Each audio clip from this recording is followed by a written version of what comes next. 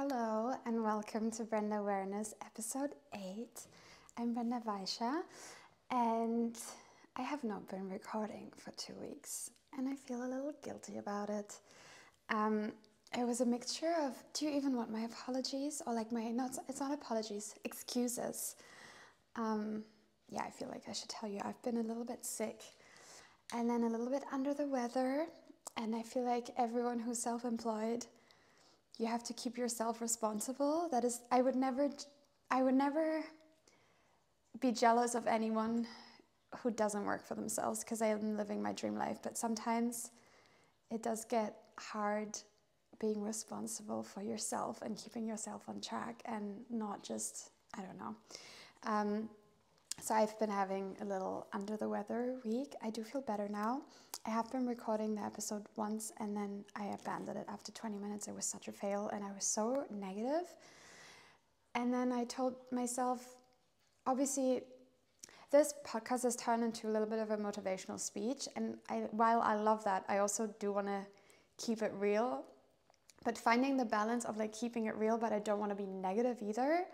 I don't really know where I stand on how much realness I want to show. Not that I'm fake, but I feel like, I didn't feel like filming when I was being negative, but also I do want to let you in that sometimes, obviously, I don't have great weeks either. Hi, Mind Shots. Summer's coming in to say hi. Hi, good girl. Summer was feeling sick as well. And if you're a dog parent, you know this ruins the whole week. I was so worried about her. She wasn't eating, but now she's all better. Hi, Shatzy. Anyways, I want to talk about setting myself up for failure. So the response for the podcast has been amazing, like so amazing. I've had the most heartfelt messages. I've had people come up to me on the street, and I feel like I'm especially proud of the last 2 episodes, I think. However, I think they're so good and full of knowledge and information, and it was kind of like giving lecture vibes, that I want to turn it down a notch and not set myself up for failure. So I don't want anyone. So basically I'm here to say, let's keep the bar on the floor for me. I don't really do very well with compliments. I'll get back to that. And I feel like I set myself up for this, like every episode is the most informative, most funny, most motivational, most emotional episode. And sometimes I don't want to do that. So I want to, let's keep the bar on the floor for me. I'm hoping that this episode is actually shit and that you will listen to me anyways. Because the better it is, I want to then I have pressure on myself that every episode is changing your life, and that's actually not what I want to do. I hope that you will listen to me regardless, and that I'm going back to square one. What is my goal for each episode? I hope that brand awareness is just a comfort listen to you, and sometimes you'll get some knowledge or some humor, and sometimes you will just get me. And I am a little bit still like lights on but no one's home mood. I'm also thinking I didn't press play on the video. Should I just keep going or should I check? I don't know. Someone told me in the last video when I did that, when I checked, sorry about my foot noises also, I'm wearing heels. I don't know, I felt like dressing up today. I'm going for a little lunch after. Someone told me yeah babe, that's like ADHD and you have tics. So I love a self-diagnose. I don't know if I have to say that, but diagnosing someone else on the internet, my ego is fine. You can tell me all the illnesses that I have, but don't you think that's a little bit rude? Just because I can laugh about myself doesn't mean I don't know. Anyways, so I don't really do very well with compliments, and it's something I try to change in my life. My management has seen me cry one time, and I think this is either 1.5 years or 2 years ago. And it was in a time where I was in Paris, it was Fashion Week, and it was kind of, you never know. I think that's something that a lot of people wonder, do you notice momentum when it's happening, right? Do you notice you're in the moment when the moment is happening? And in this moment, it was kind of, I hope I don't have a peak in my career. I hope that it is stable. But this was one of the first times where during Fashion Week, I got a lot of coverage, way more pictures taken of myself. I don't want to say fans, followers, audience coming up to me in the street, memes about Brenda hashtag era. Like this is when like everything kind of started. And so many people came up to me, also industry people, in that week of Paris Fashion Week, saying like, oh my God, like this is your moment. How are you using your moment? And what happens a lot to, I think, a lot of creative people or artists or influencers, whatever, the public attention versus the jobs you're getting, these things are never aligned. You might have a big moment online, and then it takes 6 months for someone at a commercial brand to notice you, or you're in the PDFs, like in the decks, and someone's presenting you and then they're declining you, and then, you know, it's like it's never aligned. And in this particular moment, attention on me was very high. That's what I felt like. But it was not at all matching up with job offers or me making money. And with every compliment that I got on the street, like, you're doing amazing, this is your moment, I was thinking, I hope this is not my moment. I hope I don't have a moment. I hope I have so many moments, but I hope, you know, this is a stable career that I want, not a moment. And with every compliment, I put more pressure on myself, like, oh my God, I have to perform, I have to use this. What does it mean, making use of this? Like, do I have to date a celebrity? Like, what do you mean, use this moment? And at this point, also my management told me, you know, at some point we have to put out like some kind of product or something for people to get excited for. I had just started, I think this is more than 2 years ago. I had started writing for Authenticity, but my texts weren't in the magazine yet. Like, there was nothing for people to really support me with. And this was the last moment where really, like, I broke down from pressure.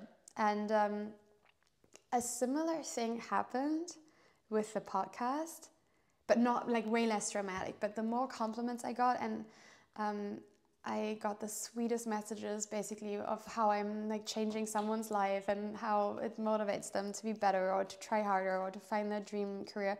And I should be taking these compliments like, oh my God, this is amazing. I have a positive influence on someone. But no, my brain goes, oh fuck, there's pressure now. You have to change someone's life, and every episode has to be better than the next one. And obviously that is not the reality of what I want this podcast to be and what I want this podcast to do for you. And I just got a little bit in my head. And I'm not sure if I've talked about this before on the podcast, but there's amazing YouTube videos on accepting, it sounds so cringe, right? But it's accepting compliments and taking up space. And I feel like maybe I have talked about this. Anyways, I especially love the videos on taking up space as a woman, like taking up physical space, the way you enter a room, how you say hi to people. And these are very trivial things, but I try to watch these videos once a year. It's very easy to find them. It's corporate situation, meeting situations, not going into a room and just sitting down and, like, especially women, you know, we have our legs crossed. We want to make ourselves, we're doing the opposite of man spreading. And I'm trying to learn these taking up space methods. And I think there's nothing worse than the woman who is deserving of a compliment and is just going, oh my God, no, it was so cheap. No, the outfit's secondhand. I'm wearing it for the 15th time, actually. Oh my God, no, I just, like, it's just the lighting. Like, no, someone did my makeup. No, I just got my hair done. Like, this is why I'm looking good. Like, completely deflecting or not being able to take a compliment without giving one back. And this is something that I'm really trying to change about myself, is accepting. Maybe praise sounds a little bit cringe, but you know, when, I'm having, maybe this is not a relatable thing, but I think this can be applied to anything, but when I'm having I want to say audience member, I'm trying so hard. See, like, this is my problem. I'm trying so hard to avoid the word fan. Like, what's so cringe about me accepting that I have 1 or 2 fans? I don't know. It makes me like, ugh, about myself. But when I run into, I'm going to say it, fan on the street, and the first thing I do when I'm getting a compliment is like, oh my God, I love your shoes. I love your, like, deflecting attention away from me. And especially my friends, when they're with me noticing this, they're like, what is going on with her? Like, why is she screaming in their face? But yeah, so long story short, I love the podcast. Let's keep the bar on the floor. I'm trying to accept a compliment about it, but so I hope that this episode is really shit, and then I hope that everyone who sticks around is just around for me talking about whatever I want to talk about. Should I check the time? Okay, it's now 12. Got it. I want to do a little bit of housekeeping with you, and then I have some topics that I brainstormed with my friends about. Okay, housekeeping. I don't know if I told you. Also, okay, now I'm really ranting. I don't know. I don't think I want to talk about current like fashion things or current things on the podcast, because I am hoping that the podcast is not like a weekly news. I want to talk about whatever. So I don't want to talk about Virginie Viard is leaving Chanel and who's the next person, because then in like 4 weeks this is like an irrelevant podcast. So I want to keep it kind of timeless, sorry, not timely. Either way, Collecting Fashion, the book by Alexandra Karl just came out, and it's my first time having my text in a book, like in a printed book. I'm in a bunch of magazines, but my writing, I did an interview with someone really fabulous. So the name of the book is quite literal, Collecting Fashion. It's about fashion collectors. It's a Rizzoli book. Rizzoli, the publisher.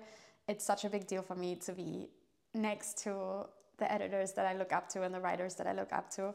And it's out now, and I hope that you get it, because there's so many amazing people in there who have amazing stories about their fashion collecting and how they got into it. And so Collecting Fashion book is out now. O32C book, oh my god. O32C magazine is also out right now. This is not a timeless thing that I'm saying, but either way. And my interview with Jun Takahashi is in there that I did in Tokyo, and it's one of my goal interviews of life, and someone who doesn't do a lot of interviews, and it was the best time ever, and he was so lovely. I'm about to go to Paris actually, and he's back on the menswear calendar, which is quite exciting. So O32C is out. If I were to choose a cover, if I were you, I would get Kate Upton. So legendary that she came back for O32C, and the cover is amazing, started by my friend Raz, who's our fashion director. And yeah, we also have me saying like I want a timeless episode, and then I'm giving you all of my schedule, but we also have a fashion show next week, O32C, on Rick Owens Day during Men's Fashion Week in Paris, which is really exciting. Other housekeeping. Okay, I am in the FAZ, Frankfurter Allgemeine Zeitung, list of the 50 most important or influential Germans in fashion for the second time in a row, which is super exciting. It is basically a list of some of the most incredible names or successful people in fashion that are German. And last year, I had no idea I was gonna be in it last year for the first time, on place 43. And it was a big surprise and such an honor. And this year I'm on there for the second time, and this just came out, and a lot of my friends are on it as well. And I don't know, I like can't believe my life. So that happened. Also, I'm really just like a character of myself. Timeless episode. One more thing. In July, I'm planning to do a closet sale. I've been like sorting out. Also, I want to move at some point, maybe this year, into my new apartment. Whole other story. I've been trying to sort out my closet just to downsize a little bit, because it has been getting out of hand. I do want to admit this. And I want to do a closet sale because I was trying to sell online, but it's like so much effort, and then like sending it and the environmental costs and like all of the stuff, and it just doesn't, I don't know, it's a lot of, mostly it's the effort part. So I'm hoping that the date is July 14th, which should be a Sunday. I didn't fact check any of this. This is just what I wrote down. It's probably in Kreuzberg in my friend's studio. So keep an eye out for that. And then also, I don't know if you guys know this, but on my website, brendawareness.com, I have shopping curations for the person that is too lazy to be on Essence page 73. Or not just too lazy, sometimes like shopping online can be very overwhelming. So I have shopping curations for Essence and for my Teresa, men's and women's. I change the password on it once a week or once every 2 weeks. As you're listening to this right now, I think the password is beachgoth, spelled like together, no space. But yeah, you have to, the password is usually in my broadcast channel, Brandcast, like on my Instagram, and sometimes I post it on Twitter as well. But basically it's just Brenda approved items, like everything I would buy, everything I have bought, things I can recommend, brands that I like. It's a mix of high-end things and I wouldn't say cheaper, but like entry level. So there's that. I don't know if I've ever talked about this on the podcast, but it's on my website, and you can, I mean, it's pretty easy. Sometimes if you can't find the password anywhere, you can also email me. I don't know if you know, but I do not see Instagram DMs. It says message me, but it never lands. Like, this just goes into the universe. I've disabled any message requests just because, I don't know, I find it a bit overwhelming. Okay, other question was, how do you shop? Okay, obviously almost all things I buy are secondhand. And I often see videos on TikTok that are like, here are the keywords, it's kind of like AI prompts, here are the keywords, the brands that you need to be looking for to get this kind of style. So I shop on eBay. I shop on eBay Kleinanzeigen, which is our local eBay. I shop on Vestiaire. And now that I have a man in New York, I also shop on The Real because I get to ship it to his house. Long story short, there is no shortcut for shopping secondhand and finding a good price. You have to know what you're looking for, and I am a nerd. This is my whole life. I do recommend you get the Vogue Runway app, so you can look up older stuff, but the only way to get a good price is that the seller doesn't know what they're selling. Like, if you like me, we want to get like runway pieces, there is no shortcuts of here's what to look out for. Oh my god, there's cleaning going on in my house, and I don't know if you can hear the Hoover now for the rest of the episode. Anyways, we'll just move on. So how I shop is I have accounts with all on eBay Kleinanzeigen, on Vestiaire. I have saved searches. This is a really good feature on Vestiaire Collective. I feel like you can save a search and then you can get alerts if a new item drops. Like, you can say Chanel bag, black, between 800 and 2,000 euros, and fabric and whatever. And then you get notified as soon as something like this lands on their app or website. And I think that's the best feature ever. So you have to know what you're looking for, first of all. So there's no shortcut. You have to know the collections. You have to know specific years that you're looking for. But I think this information is quite easy to gather. I am also on Pinterest and Tumblr every day. I have all things saved. I have mood boards, and that helps me not buy anything that I don't need. Oh, the Hoover is coming closer. I can try to move my microphone a little bit closer. Also, I really have ADHD. Have I told you about my favorite pen ever? It's so chic. If you're watching on video, I'm holding it in my hand. It is called Uniball I Micro Mitsubishi Pencil CO Limited, made in Japan. I buy these, actually it's one of my Amazon purchases. I buy like 10 of them every 6 months because I also give them out to people. It is the best pen ever. Unless you're dragging your hand on the paper, then it can, is it smear? Oh no, I'm a bit worried about this Hoover situation. Okay, and then how I shop when it's not secondhand. My most used, first of all, people asking me for like shopping recommendations in Berlin. I don't leave my house. I think I'm sorry, I do want to support brick and mortar, but I shop online only because it's the better prices. Offer me something better in brick and mortar. I'm sorry. I am keeping the eBay app alive. I shop, if it's new, I shop on Essence and My Teresa, but I have accounts on Essence, My Teresa, Luisa Via Roma, The Outnet, Ukes, and did I say Net-a-Porter? I think those are it. I would say make accounts with all of the e-tailers, download the app, notifications on, put the things you want in the wish list, and you get notified when the price drops. Like, it's so easy, all of these e-tailers are now basically like everything's on sale at all times, which means the vicious cycle of like things are getting more expensive because we now need to make a profit off of the sale price. Anyways, make accounts, make wish lists, turn your notifications on. I know it's annoying, but if you wanna, well, it's not, shopping is never saving money, right? Like, I don't want to over promote consumption here, but it is not hard to not pay full retail. And even though I have money to shop, I still always Google My Teresa code, Essence code, Net-a-Porter code. I always try to sign up with a new email to a newsletter for the 10% off. Because if it's a €1,000 product, you're saving €100. Like, hello. So I think when it comes to like shopping like this, like, just don't be lazy. And also, putting things in your wish list, if they're gone the next season and they've sold out on full price, I don't think you've missed out. A good product is still a good product next year, and sometimes things come back, and I try to not buy seasonal products, but the products that are in store all time, like the best sellers.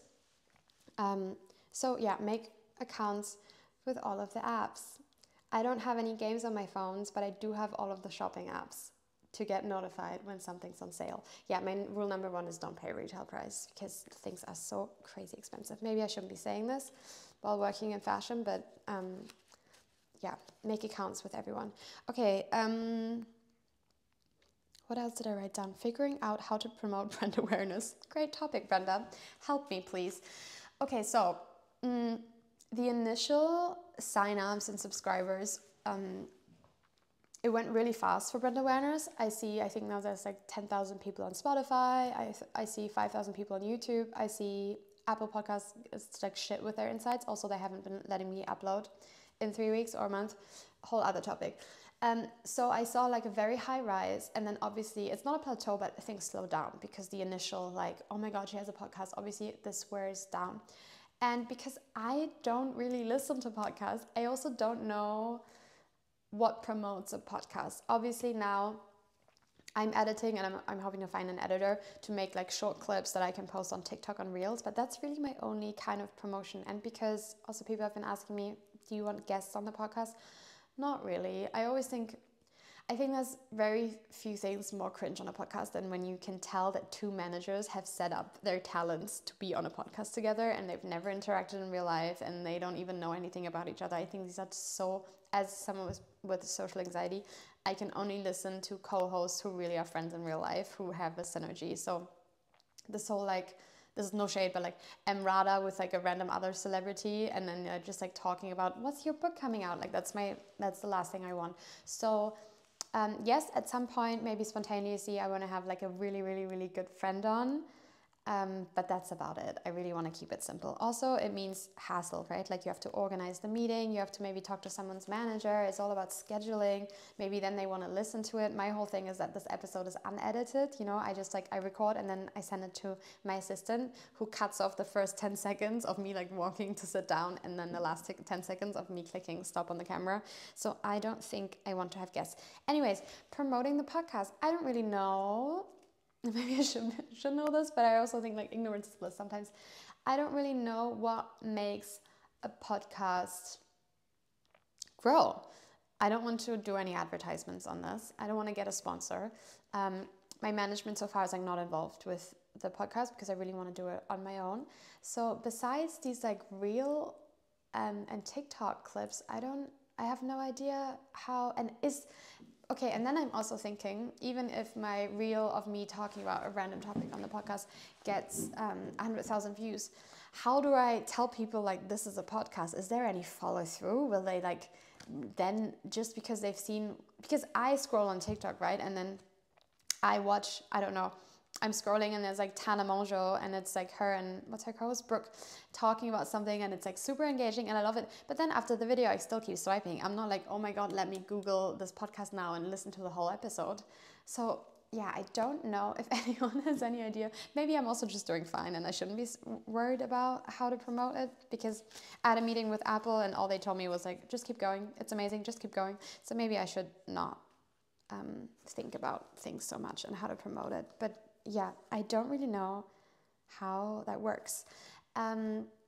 Okay, then because I didn't really have a topic for this podcast, I had dinner with my friends the other night in Borchardt in Berlin, having my vegan schnitzel, and I was like, I don't really know what to talk about. I usually like to have one kind of topic, and I don't know how we got on the topic, but we were getting on the topic of quotes, life quotes, motivational quotes. Oh, maybe because I thought like, oh, I don't really want this like podcast to become this motivational speech at all times. And then my friend Niels was saying, how about we actually use the motivational quotes, and how about we list up some business quotes and motivational quotes, super mainstream ones, and you dissect them and talk about what you think about them. Is this making sense? Anyways, I have a list of 10 quotes, and I have not made any notes about them. We just wrote them down and then I'm gonna spontaneously react to them. This seems like so planned out and like I know what I'm talking about, but not at all. I really just wrote down these sentences. Anyways, shut up, Brenda. Okay. First of all, know your audience. I think this is one of the most important things in life. And whenever, okay, I can talk about how I was in school in another episode because I was shit and almost failed every year. And the first time I ever felt passionate about a subject was when I went to school in the UK and I had business studies. And this was my first time where I was like, oh my God, maybe I'm an entrepreneur. I'm really not, but I had a really, really great teacher and a really great experience. Anyways, this taught me, and this led me later on to study business actually. And know your audience. We had like a kind of small marketing class, and what my teacher there taught me was it doesn't matter how much budget you have for an advertising agency, how much budget you have for models, how much budget you have for this and this and this, like copywriters, you have to know who you're targeting. You have to do a little like sheet of demographics, like who am I targeting for my communication, for my product. And I see this all the time because now I have a few friends in, not a few, I have very few friends in venture capital and private equity, and they're always talking to me about startups and who's raising and all of these great ideas. And I always think, but who's this for? And I think not knowing who you're talking to is the biggest failure or reason to fail for any startups. You know, just like we're making money and our product is great, but who are you targeting this at? And knowing your audience, I think, is one of the most important things ever. To me, if I think about myself, I want to know exactly what does my audience look like, what are they interested in, like how can I contribute positively to their life. Obviously, you also think about what can I sell to them, but I think that comes at a little bit later stage. But I see so many influencers also not in touch with their audience at all. And I think this is especially difficult when you go through a change yourself. Like maybe you're a very commercial influencer and all of a sudden you get into Rick Owens, you know, your audience will not care. Like having a shift, you know, building an audience is kind of, what is a positive word for grooming? Like I don't think there is a positive word for grooming, but you are getting people used to you, right? And you cannot just have like drastic switches. Same way that I would not go fully commercial right now and just do like, here's my Skechers advertisement, you know, it doesn't make sense for my audience. And I think knowing your audience is one of the most important things. It's who are you talking to? Do you know this TikTok song? Who are you talking to right now? But yeah, I cannot emphasize this enough. Know who you're talking to. And if this is, you know, you're doing your Instagram and it's your photography account. Are you talking to magazines? Are you talking, like, is it wedding photography? Like, who do you actually want to see your content? I think this is one of the most important things ever. Okay, second one, fake it till you make it. I think this is there's a fly in here. Disgusting. I hate flies. Did I tell you about this? Yeah. Fake it till you make it. Okay. There's two sides. I think sometimes, and maybe I shouldn't tell you guys these things, but I think sometimes these things can work. Like, I know, personally, I cannot fake anything. I'm not this kind of person. Like, if I don't like you, I don't like you. Like, it's very visible on me if I don't. But that, I've also made that my personal brand, right? I've used that to my advantage.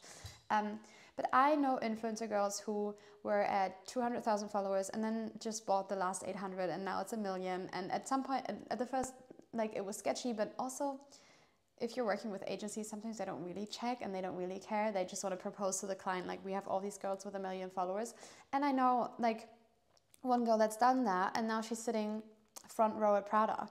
Because, yeah, maybe her engagement isn't there and she's hiding all her likes, but her content's actually good. She looks amazing. She looks amazing in all the samples. She's a super socialite, good with everyone. Like, these things can work. I also have heard a fun rumor about someone that's one of the most, like, up-and-coming, already super popular in the German space, but influencer girls. And I have heard, this is so fun, that she made a, what's it called? Dating app. I'm like Tumblr. Tinder account with, I don't know if it was like bikini pictures, but like cute pictures of herself. And I'm guessing she put the like location on like as wide as possible and age as wide as possible and all of the settings, and then just had her Instagram in her bio. And that's how she got her first few thousand followers. And now she's at, you know, her content's actually amazing and she's really hustling and she's doing the work, and the other audience followed at some point. But now sometimes you need a Kickstarter.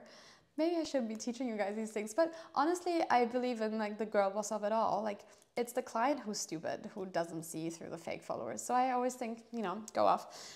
Personally, I I don't know, I believe in faking a smile to yourself, for example. I believe in like fake smiling until you're actually smiling for real. I believe in sometimes like getting up even though I don't want to go up and meeting my friend for coffee because I'm in a super bad mood, and I'm just like pretending my day is normal, and sometimes I can trick myself into having a good mood or having a normal day. So in that case, I do believe in fake it till you make it. Besides that, I think at some point most people can kind of cut through the bullshit at this point. I know if, also influencer wise, if like the girl is just like hiding her likes and hiding, I don't know. But I do know also you can turn an influencer job into something way bigger, You might just be booked for a little bag activation at Prada, but you yourself book or get your friend to do it like a photographer and make it into a campaign. And if other brands don't notice that it's not actually a campaign but a bag activation, that's on them. So I like this kind of going above and beyond attitude. I personally don't do that. I wish I did though. For me it's the iPhone pictures, but I like the fake it till you make it, as long as you're not inconveniencing anyone else. Like I don't really understand when someone is like moving up rows in fashion shows and pretending to be front row when they were standing. Like all of this stuff, I think that's a bit rude because PRs and brands work really hard on their seating chart and people work really hard their entire lives to sit in the front row. I think this kind of stuff is really rude. But beyond that, I don't know. You let me know about fake it till you make it. I don't know if I have other examples. Dress for the job you want. Such a cheesy sentence, but I stand on this 100%. I mean, I think you can, I don't know, unless you have no budget for fashion whatsoever, but I think not utilizing the weapon that is an outfit, to me that's insane. How, like, not even just looking better, but making yourself more confident.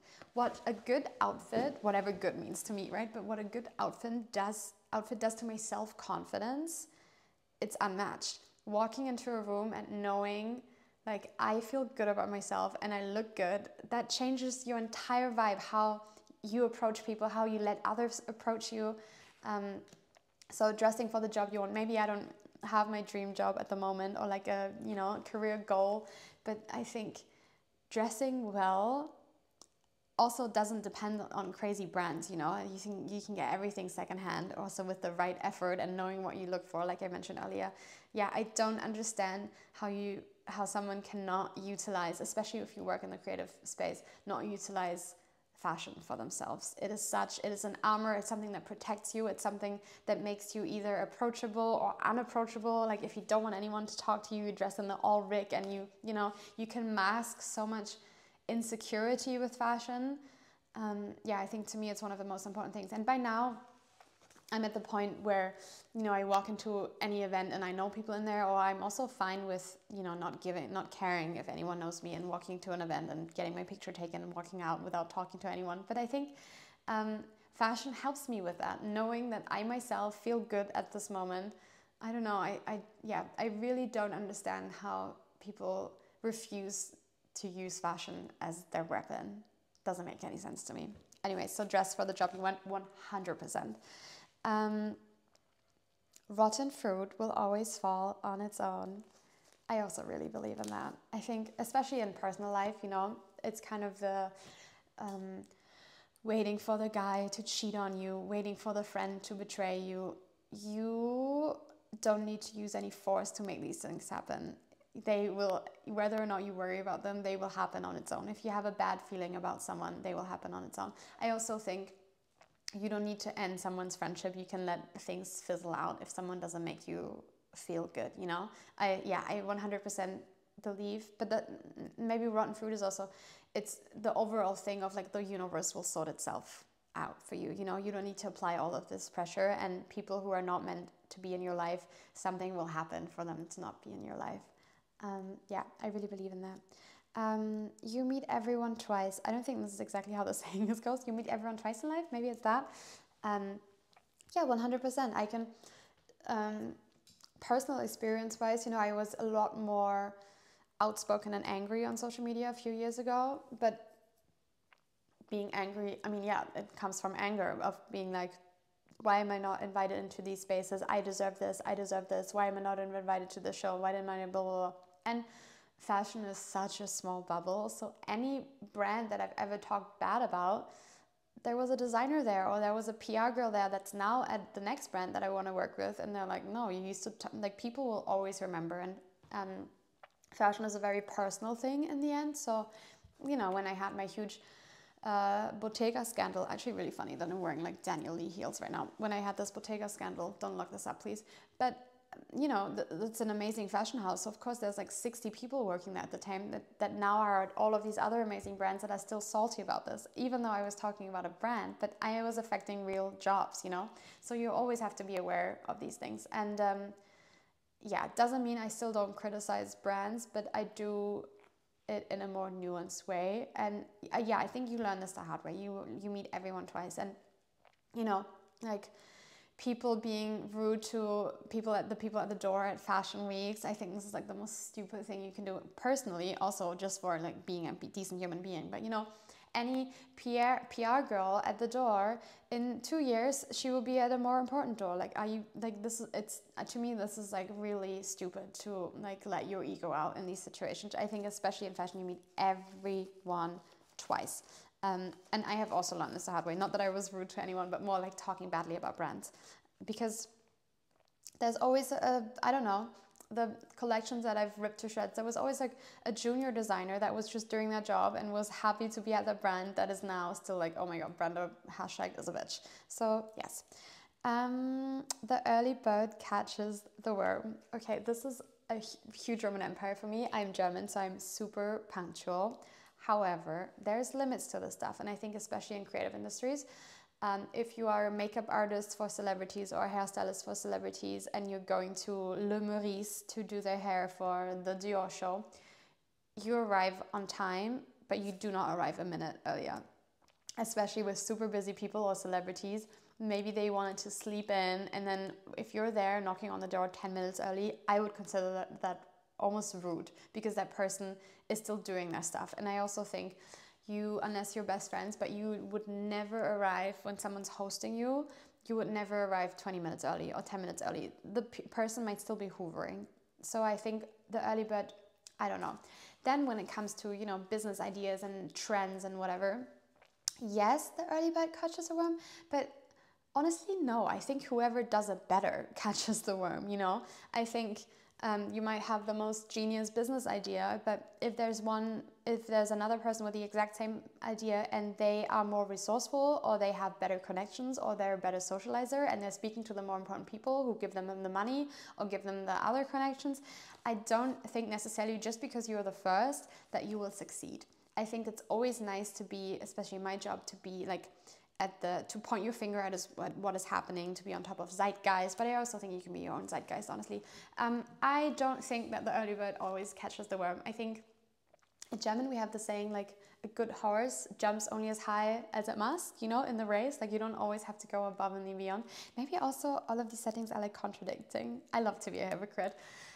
Yeah, I don't think the early bird always catches the worm. I think whoever does it best, and that's it, you know. I think you can have the most genius idea, but then exactly, if it's like, you know, my first sentence, know your audience. If you don't know who you're targeting, it doesn't really matter if you were there first with your business idea or with your brand. And I think there were brands like kind of like the Row out there, but their marketing and how they do their stores and how they speak to their customers, I think especially with brands, there's so many other things than doing it first. Of course, there's trademark things and who invented the whatever flip-flop the first, but besides that, I think it's not about being the early bird. It's about doing it right and knowing where you're headed and knowing your audience, knowing your budget, knowing who to speak to, knowing how to socialize. I think some brands are also just a success because of their network. Oh my god, this is like the perfect segue into your network is your net worth. Also really cringe saying, I have to say, but for me, that's everything. I think especially as an influencer, unless you're working in PR and your only goal is like sales, then you book all the right people with this amount of following who just push sales. But in my job, you really get booked with how much people like you, you know? I think I said this before, but on brand trips, of course, the PR is under pressure to get numbers, but the PR also wants to have this trip with people that they like, and with people who create a vibe, and with people who talk to the other guests, you know? So I really think here networking is especially important in my job field. It's about who you know. Also, you're meeting everyone twice, who you're being nice to, who maybe you did a favor, I really think network is everything. And I think that's also the thing in most creative industries, and maybe that's also a bad thing, but you can be the most amazing painter, but unless you are hoping to be discovered on TikTok, you know, if you don't know who are the galleries, who do I need to speak to, you're making it a lot harder for yourself. So yeah, I think in the creative space, I really believe your network is your net worth, even though this sounds so cringe. Keep your friends close, keep your enemies closer. I don't think so. I think it's the best if you don't look at anyone that you don't like. First of all, it's depressing, and I also don't think I like anger as a motivator. For example, you know, someone telling me I can't do something, I love that. But anything beyond that, I think anger and hatred is really, well, not only bad for your self-esteem, but I think it's unhealthy. And I was joking about my, like, oh my god, I have a Reddit thread, ha ha ha. I read this for one day and then I stopped. Obviously, I'm not opening that anymore, you know, like obsessively looking at what bad someone has to say about you. Like, you shouldn't do that. And keeping your enemies close, no, I don't think you should be looking at anything, and I don't think you should be keeping enemies close just because they're not going to stab you. I think this is also about control and letting go of control, and someone who's going to do something mean to you or say something mean to you, they will, regardless of whether or not you're watching them. So this like false sense of control of like my enemy, I'm watching my enemy and what they're doing, I think you're just distracting yourself, and could be a time where you could be creative yourself, or where you could hustle yourself. I think this is a waste of time. Personally, I don't really have any enemies, but I have exes blocked, for example, to just so that I don't want to see anything. Doesn't mean I have anything left there to be angry at, but like I don't want to see anything. I have people muted that I can't unfollow, but usually I have the rule for myself. If someone doesn't make me feel good, I don't want to see their content or follow them. But yeah, I don't think you should keep your enemies close. But I mean, let me know when you disagree with me. Same with like, I hope there's no one like hate watching or hate listening to brand awareness. Like, this is just creating, I really believe in like energy and the effect on your body, you know, and this is not a healthy thing for you to do. Even though it gets me views and clicks, thank you. When people show you who they are, believe them. 100%. This is, I think the first time that someone said this to me was actually my man that I'm dating. This is maybe a year ago. We were sitting at a cafe in Berlin, I think like Daluma, and I was talking to him about my guy friend that was having man problems, and he was not being treated very nicely. He was asking for emotional support from a person during kind of a breakup, and they were getting ghosted. And the guy said to me, when people show you who they are, believe them. And I repeated the sentence a few times in my head, and I'm like, what does this mean? And I think this is really, I don't have many regrets in life. Also because I don't think that's a healthy thing to do, you know, you shouldn't like ponder about the things that you cannot change. But the only regret to me is in friendships or relationships, staying when I shouldn't have stayed, you know, when you have, and I know ignoring red flags is kind of easy when you're in love, or when you're excited about someone, or when you see potential. And I think potential is also, seeing potential in someone is a very dangerous thing, because you should be looking at right now. What are they doing right now? Not what could they be, because they're not that person that they could be. The only thing I really regret is staying when I knew deep down like this person wasn't changing and I'm not happy, but I was clinging on to potential. And when people show you who they are, you should believe them. Like right in this moment, if someone is not texting you back, if someone isn't giving you the time of the day, what are you, like, why are you running after them? And yeah, I'm often the friend that gives you the brutal advice that no one wants to hear. And I know it's also hard for myself to hear this kind of stuff.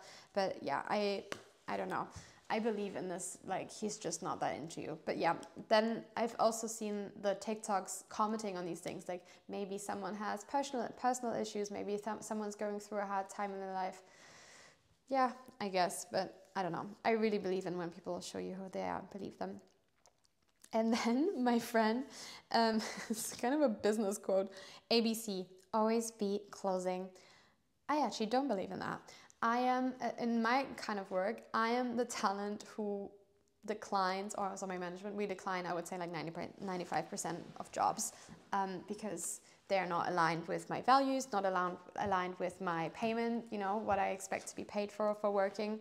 I also, even if it's dream client, like right now, I am about to sign something with a dream client for a dream project, but it's been 2 months, and I know that all of the other people, I think there's 4 or 5 other talents doing this kind of jobs, I think they all signed 2 months ago, but even though I really want this, we are not closing until I am happy. So always be closing? I don't think so. I think you should have your standards and you shouldn't go below them. Obviously, if you're in, you know, as any creative right now, if you're in a financial pickle, of course you accept more jobs than you usually would if you're making a ton of money. I completely understand that. But I don't believe in always be closing.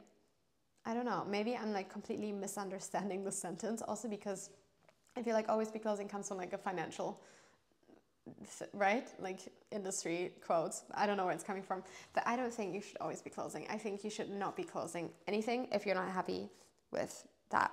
And then I wrote down my own quote. I don't even know if it's a real quote. I wrote this down years ago, and I repeat this to myself once or twice a week. How to break a pattern: respond differently. And to me, all of my problems, I mean, mostly they're self-made, first of all. All of my problems, there's a very easy solution. And if I'm ever in a rut, if I'm ever having a week of like not really leaving the house, these things happen to me, you know? And I think if I'm ever getting angry, if nothing's changing, the only thing I can do is break my own pattern and respond differently to something, you know? If you're repeatedly having the same argument with someone, maybe how I'm reacting wasn't right either, you know? And I think everyone has these few topics in their life that are kind of reoccurring and you don't know how to change them. And I think responding differently to a trigger is one of the healthiest things I've learned in the last years. Yeah, that is that. I don't know how long I spoke for now, but I'm really happy to be back in my routine. I'm saying this now. Please hold me accountable if I haven't uploaded in 2 weeks.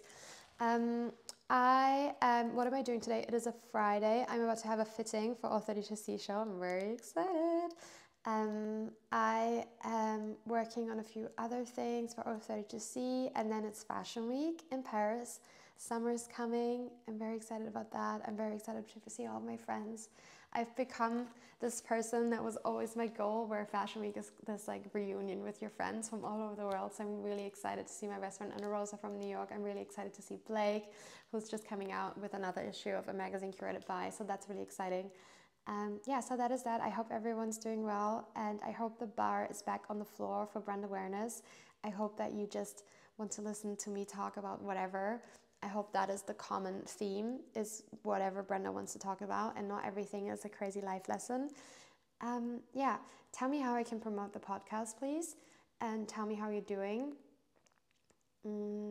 Yeah, I think that is it for me. Love you. I hope you have a great day, and goodbye.